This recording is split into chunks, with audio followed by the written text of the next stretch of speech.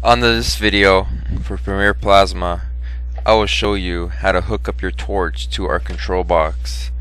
So basically, out of our control box is a gray wire, anywhere from 6 to 9 foot long.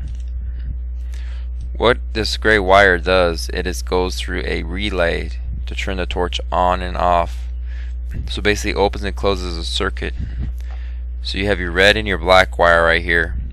Now on a Hypertherm CPC port, you will be using ports 3 and 4, which is start and stop.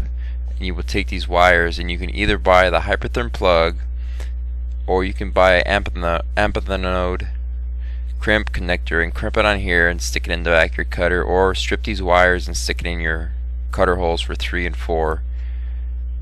Now let's say you don't have a CPC port for a Hypertherm.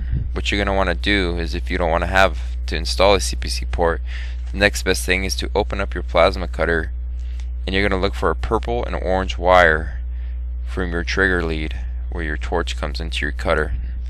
These two wires are what controls the start and stop for the plasma cutter. So you'll basically splice into those two wires as a T. So you have your wire running this way, you'll strip it back and then splice this wire into your purple, splice this wire right here into your orange, and that'll turn your cutter on and off.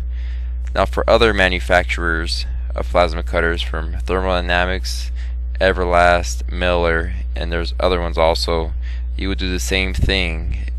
If it has a CPC port, you will hook those two wires into the start and stop on the CPC port.